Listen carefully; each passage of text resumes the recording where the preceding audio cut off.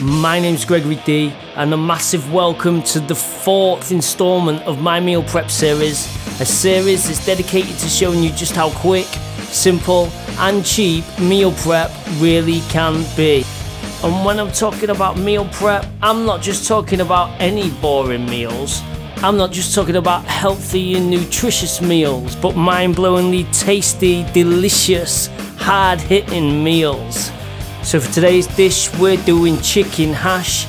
This dish is geared around giving you all the feels a roast dinner might give you, that herby, roasty dimension, delivered in a healthy format.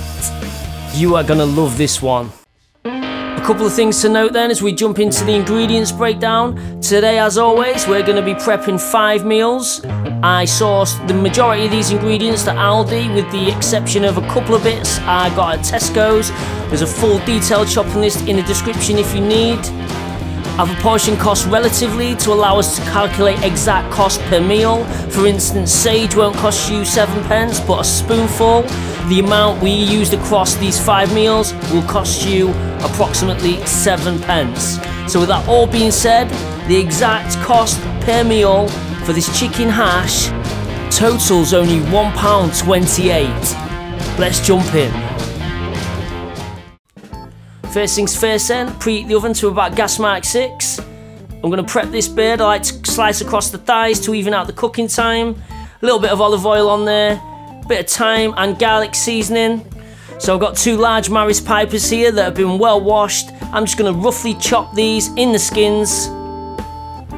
And then into the steamer with the broccoli in the green beans. It's going to take 8 to 10 minutes.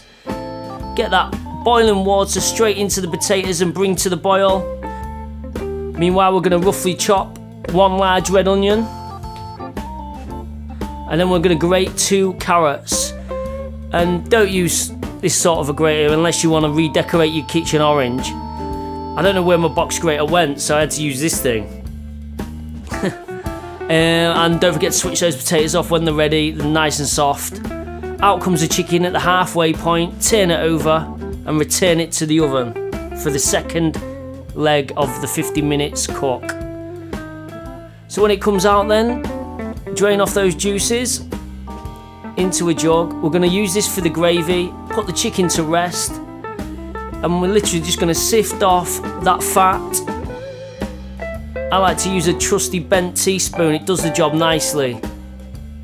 All the gnarly bits from the tray go in. I just dropped a little bit of Worcester sauce in. I'm going to add that to the pan and just set to one side.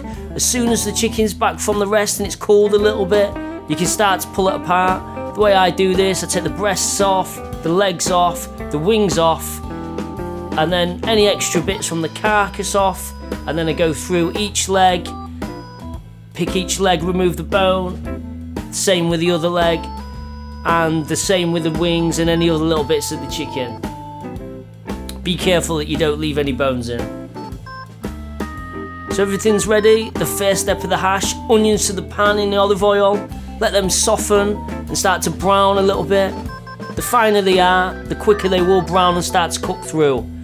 When they're softening, add the carrot, the grated carrot, and then in goes the potatoes. Give that a nice little mash about. If you've got a potato masher, that'll be the ideal thing for this. I'm messing about with a spatula. I mean, that's more like it, a metal spatula.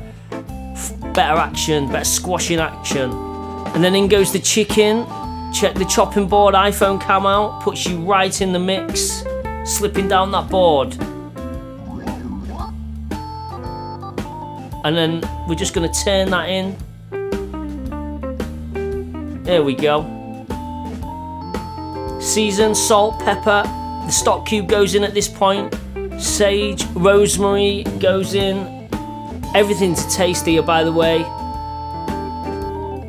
Keep tasting to give yourself that perfect flavour, and then flatten down.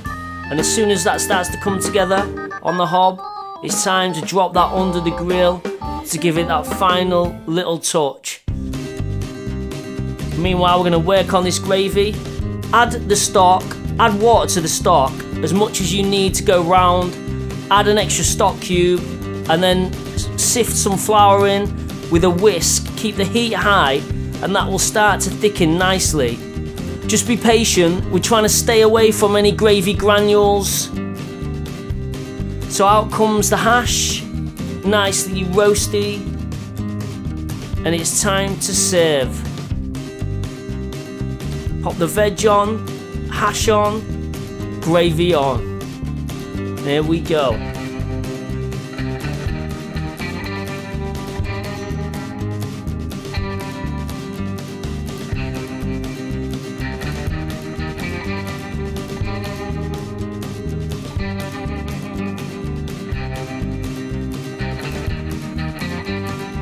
That is bang on. So guys, if you like this video, it would be a huge help just if you'd like it, share it, subscribe, drop me a comment, let me know what you think. Can't wait to see you guys on the next one.